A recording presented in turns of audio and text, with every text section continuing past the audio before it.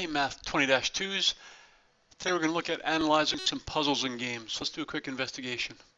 Chris, a computer programmer, is designing a digital arcade app for the iPad. The game will have 10 levels of difficulty, with the first level being the easiest. At the first level, the object of the game is to drop the ball so that it lands at a predetermined exit marked by one of the letters at the bottom of the screen.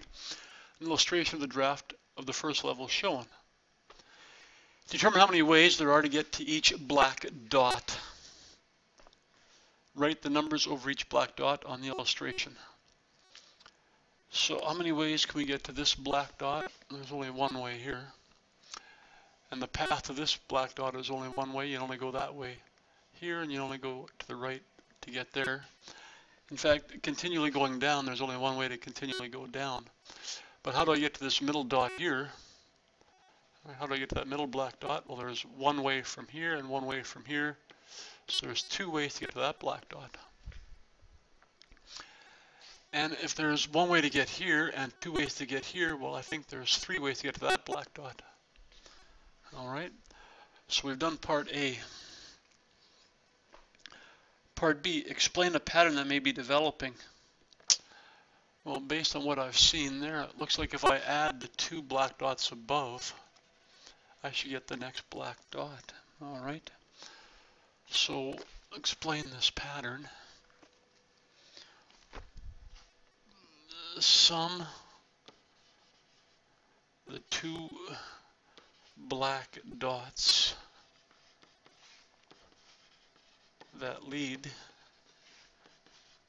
to the next black dot.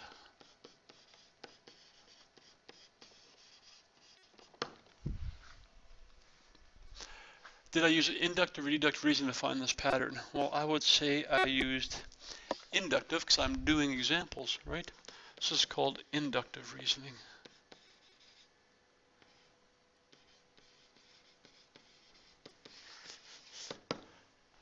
I tried a few spots up there, tried a few examples. Part C says, use your strategy in B to determine how many ways there are for the ball to reach each letter A through G. So let's continue this strategy and see what we get down at the bottom. So two ways here, one way there, 2 plus 1 is 3. How do we get to the outside? Well, there's only one way to get to the outside. It's got to continually go down this way. There's only one way. So I can make ones all the way down the outside. There's only one way to get to A. And there's only ones all the way down here. So there's only one way to get to G. Once I've got those outsides figured, then I can just go ahead and add, right? 1 plus 3 gives me 4 here. 3 plus 3 is 6. 3 plus 1 is 4 to each of those spots. Let's go down to the next row. 1 plus 4 give me 5 to there. 4 and 6 makes it 10. 6 and 4 makes it 10, and 4 and 1 makes 5 to that one. And finally, let's get to A. Well, there's only one way to get to A. 1 and 5 give me 6 ways to B. 5 and 10 give 15 paths to C. 10 and 10 is 20 ways to D. 10 plus 5 is 15 ways to E. And 5 plus 1 is 6 ways to F. There's still only one way to G. Great. Let's look at part D then. Refer back to lesson 1 of this unit, assignment question 2 on page 68. How does your explanation of the pattern you determined in B compare to that of question 2? Page 68 on question 2. If you go back to page 68 and look at that, you'd see that both explanations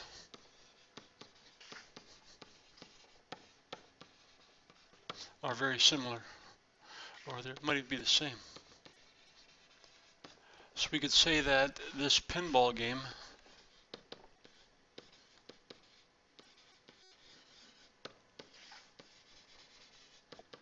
is an example of Pascal's triangle.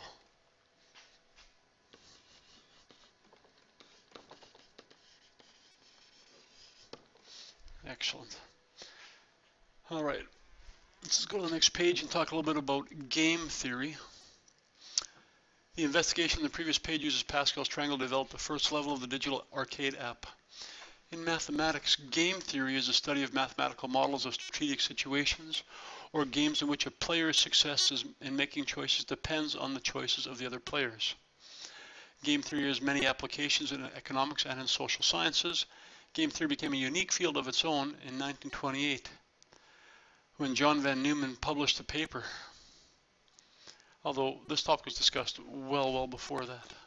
So let's investigate inductive and deductive reasoning in games and puzzles.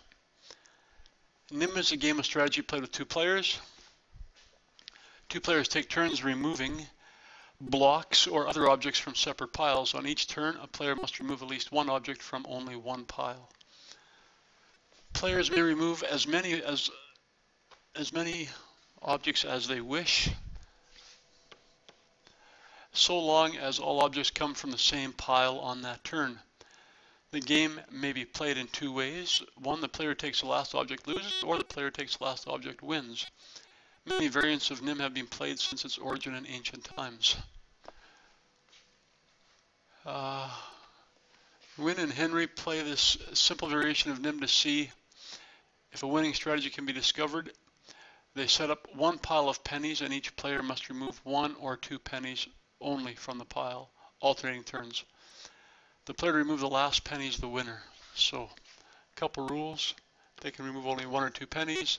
And whoever removes the last penny, whoever removes the last penny is the winner. So you're going to say Wynne's the player 1 and Henry is player 2. They begin with one penny in the pile and start the game over by adding another penny each game until they reach 6 pennies. Play the game several times with a partner and see who wins.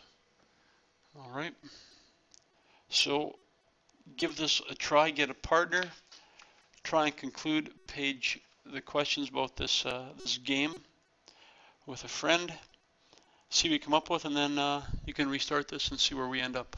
Alright, so after playing it for a while, you should read part B. If you play the game with 4 coins, can you come up with a strategy for player 1 to win every time? Sure. If player 1 takes only 1 penny, that leaves 3, and starting with 3 pennies, player 2 has to win, or player 2 has to take 1 or 2, leaving you, player 1, the chance to finish off picking up 1 or 2 pennies. So complete the table as such. That's how it should look. Alright. Here are the reasons for the players winning. Alright, starting with 1 penny, player 1 wins because he takes a penny and wins. With 2 pennies, player 1 wins because he takes both pennies and wins. Alright. With 3 pennies, player 2 wins because no matter how many player 1 takes, 1 or 2 pennies are left over for player 2 to pick up at the end. Starting with 4 pennies, player 1 wins so long as he takes 1 penny and leaves player 2 with 3 pennies to take from. Then you get the 3 penny scenario, so player 1 will always win. Starting with 5 pennies, player 1 wins so long as player 1 takes 2 pennies and leaves player 2 with 3 pennies to choose from. Again, you get the 3 penny scenario, therefore player 1 should win. Starting with 6 pennies, player 2 wins no matter what, because player 1, whether he takes 1 or 2 pennies, is going to get back to a scenario where that other player is going to win every time. Alright? So let's look at D. It's player 1's turn. What is the smallest number of coins that can be left by Henry so that Henry knows that he will win? Alright? So in order for Henry to win, the smallest number of coins left in the pile should be 3. Alright? Wynne can't take all 3, he has to take 1 or 2, leaving Harry with 1 or 2 to win the game. Again, it's Wynne's turn. What is the smallest number of coins that can be left by Henry so that Henry knows he will win? Second smallest number. The second smallest number, well, multiple of 3, so we're going to go to 6. Wynne and Henry realize that a winning strategy may involve a link between the number of pennies in the pile and the number of pennies the first person removes. Play the game several times with 7 pennies and devise a strategy to ensure that player 1 always wins. Alright, in order for player 1 to always win with 7 pennies, player 1 should only take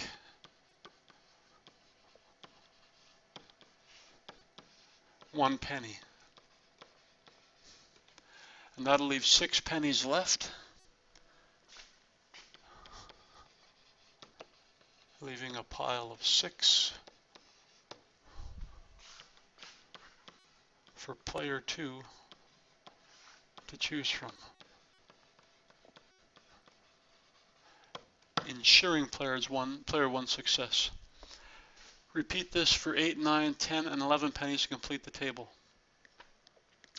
So where you go, pause it, try it, see what you come up with, then you can start it again and get the correct answers. So you should have tried it with 8, 9, 10, and 11 pennies, and we should complete the table below. So we said with 6 pennies,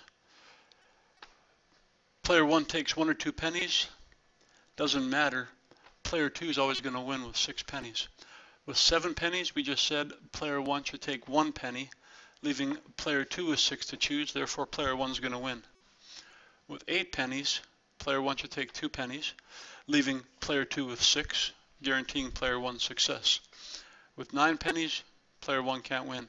Whether he takes 1 or 2, if player 2 knows how to play it, he's going to win every time. 10 pennies, player 1 takes 1, leaving player 1 with 9 and guaranteeing his success. 11 pennies, he takes 2, leaving 9 pennies. And when there's 12 pennies, the first guy can't win. Player 2 knows what he's doing. So, which player, first or second, has control of the outcome of the game if the original number of coins in the pile is given? Well, the key, if you look at this pattern, let's look at some patterns here. Player 1 wins if he's first to choose, right? Number of pennies player 1 takes to start. He wins in these situations. He loses in that situation. Wins here, loses there. Wins here, loses at 9. Wins at 11 and 12. Wins at 10, 11, loses at 12. So what numbers does the first player lose at? 3, 6, 9, and 12. So multiples of 3 seem to be an important part of this game. So player 2 wins when it's a multiple of 3. Player 1 wins any other time, right? So which player, first or second, has control of the outcome of the game if the original number of coins in the pile is 12? If it's 12, player 2 wins. 12 is a multiple of 3.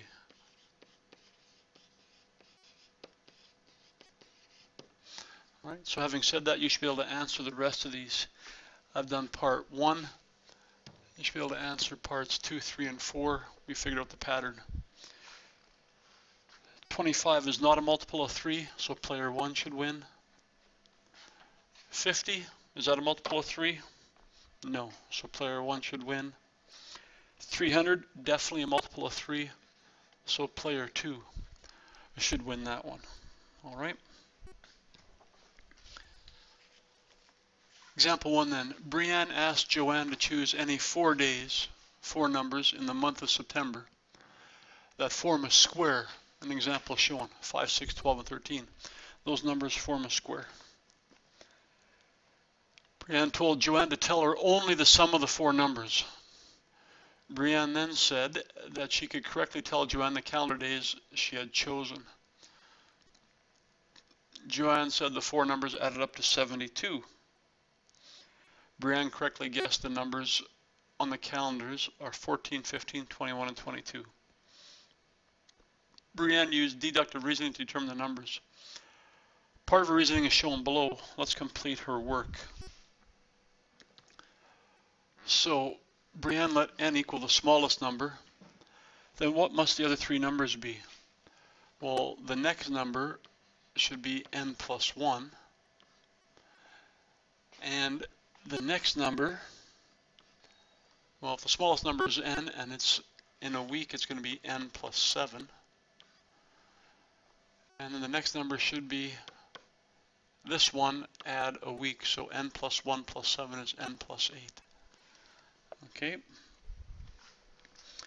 So now, figure out the sum of these numbers. So the sum would be n add n plus 1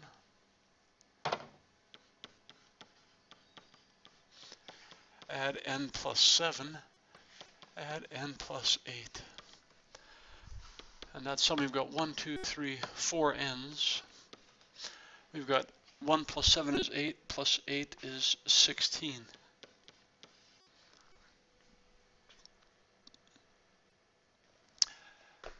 And Joanne told her that the four numbers added up to 72.